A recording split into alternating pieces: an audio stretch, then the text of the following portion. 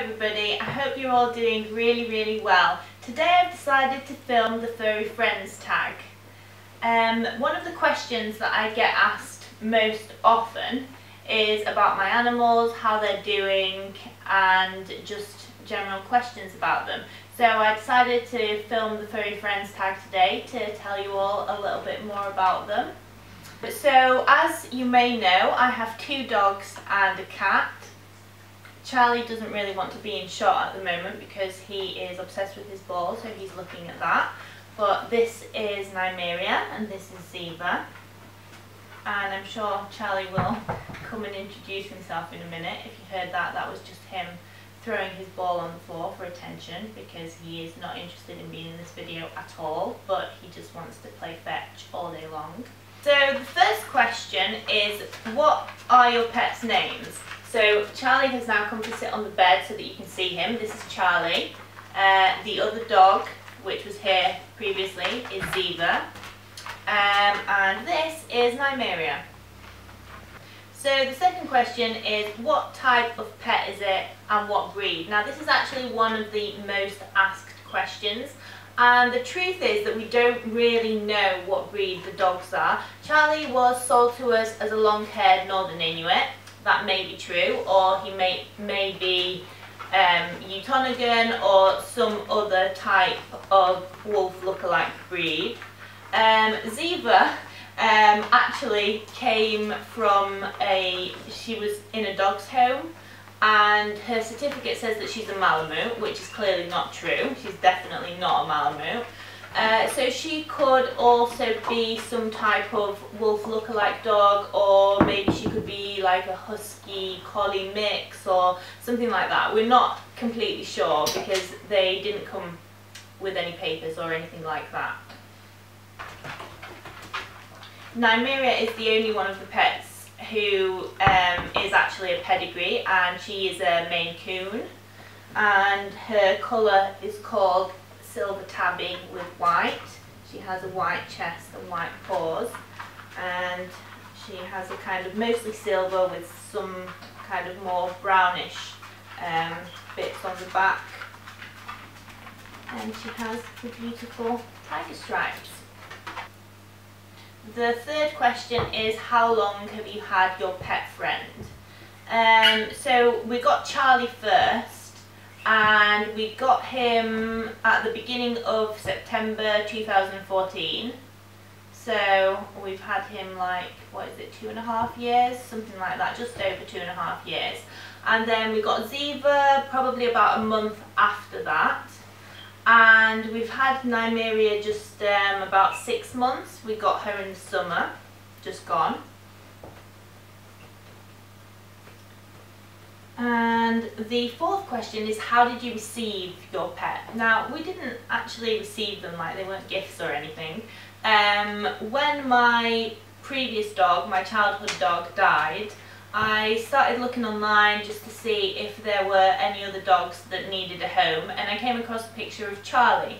It was actually quite soon after he died, and I wasn't really ready to get another dog, but as soon as I saw Charlie I knew that he was the dog that I wanted, and he ended up coming to live with us just a couple of days after that. He came for a visit first, and we decided that we really liked him, and then the previous owner got an offer from somebody else who also wanted to rehome him, but he ended up coming to us in the end because we seemed like nice people. Charlie was given up by his previous family through no fault of his own because he grew too big and they couldn't really deal with the amount of exercise he needed. Ziva we also got from another family. We also found her online. She has had several different homes previously. One of the homes we know was abusive. One of the homes had her tied up outside in Stockport, which is an area a little bit outside of Manchester. And she's also been to Lee Dog's Home, and then she got adopted by this really nice family, which is who we got her off, but unfortunately because of a breakup they couldn't keep her anymore, and they already had a very difficult husky who they had to accommodate, so they ended up rehoming Ziva just 2.5 months after they had rescued her. So that's how we got Ziva. Nymeria was a breeding cat, and we got her from the breeder who had her previously. She was no longer useful for breeding because there was a problem with her milk, and a lot of her kittens didn't end up surviving. They had to be hand reared, and that's quite difficult if you want to make a business out of breeding. So they put her up for adoption, and I went to get her on the train from Scotland. I actually have some footage from that day because I was intending on vlogging it, but I wasn't sure if we were going to keep her at first because I wasn't sure how well she would get on with the dog. So I might actually insert some of that footage here, or see if I can make that into a vlog and upload it at some point. I think that would be fun. So the next question is, how old is your pet? Okay, so we don't have actual birth dates for any of the animals, but we think that Charlie is 4, Ziva will be 4 in April, and Nymeria is 3, and I'm not sure when her birthday is at all because they didn't send me her papers because obviously they didn't want me to breed her. Next.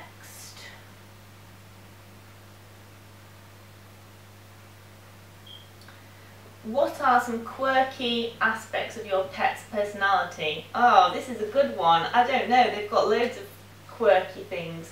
Ziva likes to snort all the time, and she likes to roll in other animals' poo, and she likes to eat things that she's not allowed to eat. I don't know, Rick, help me out. What does Ziva do that's quirky? What, as in quirky for a dog? Because all the things you mentioned are typical things for dogs. Yeah, just something that she does that's I don't know, she's a very doggy dog. She doesn't really do anything that dogs don't normally do, that I can think of. Okay, Rick thinks that all of the things that Ziva does are completely normal for a dog. She likes to wallow in the mud. She likes to shake the mud on the people that are next to her.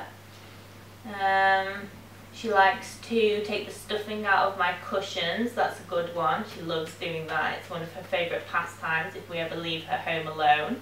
Once she ate all of the fish food and decided to eat it on the sofa, and then we had fish food fused to the leather sofa for a couple of weeks. Pumpkin. Which was great. Oh yeah, once she also ate a whole mini pumpkin, and we couldn't understand where it had gone, and she later threw it up, so we realised that she had actually eaten it.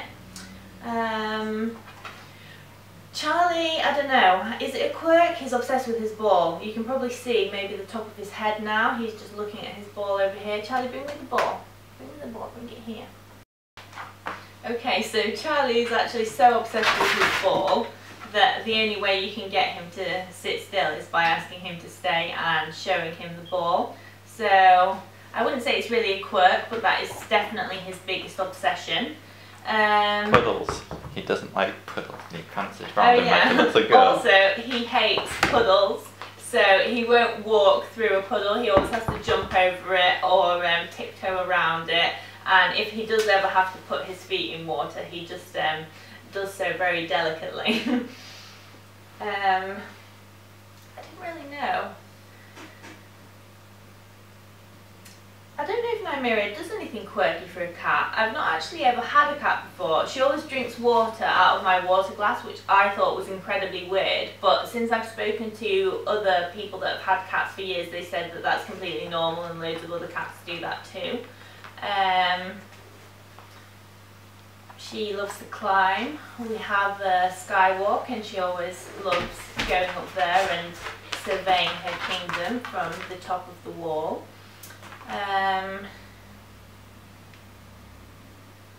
She likes to call me when she's upstairs. She likes to dangle over the banister and shout me really loudly so I can go and see her.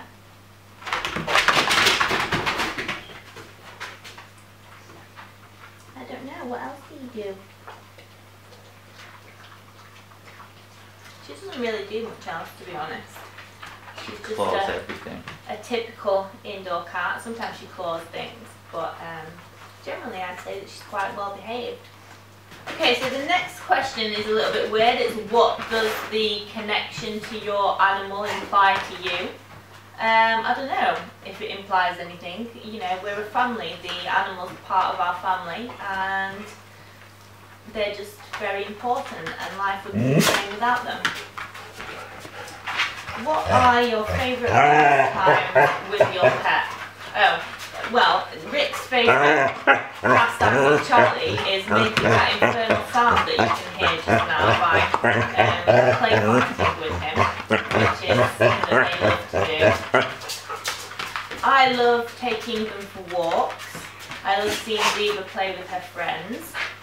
And I love it when Charlie can run around, which is not very often because he doesn't like meeting strange dogs, so he can't play with them.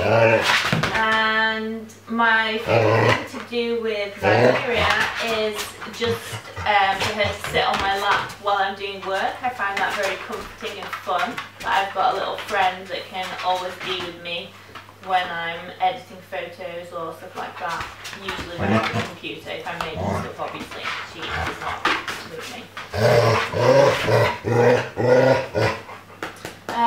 The dog's favourite pastime to do together is to play fight.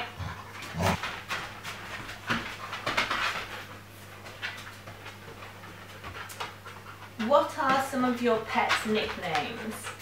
Okay, so I think we have a few nicknames. Ziva's nickname is usually Weevil.